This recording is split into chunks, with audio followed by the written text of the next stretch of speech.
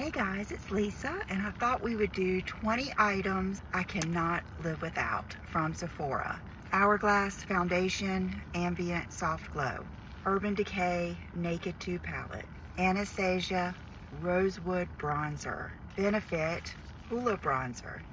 Benefit Black and Brown Roller Liners, Milk Makeup Loose Powder, Benefit Professional Setting Spray, Too Faced Fluff and Hold Brow Gel, KVD Lolita or Queen of Poison,